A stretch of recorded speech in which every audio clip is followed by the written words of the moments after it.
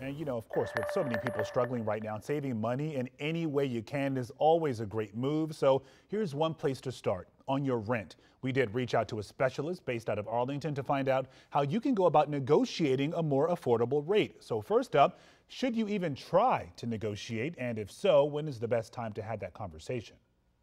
It's always worth it to try. It doesn't mean that the landlord would agree to it. The landlord may be inclined to do this because when a tenant moves out, it comes at a cost because the landlord will have to turn over that apartment. What's recommended is that you initiate this negotiation months prior to the lease being up, typically around maybe starting around 3 to 2 months before. All right, so what are the most important things to keep in mind before you ask for a lower rent? When negotiating, be calm and ask politely. The owner is not required to lower the rent. Landlords try to retain good tenants. So your track record as a renter is important.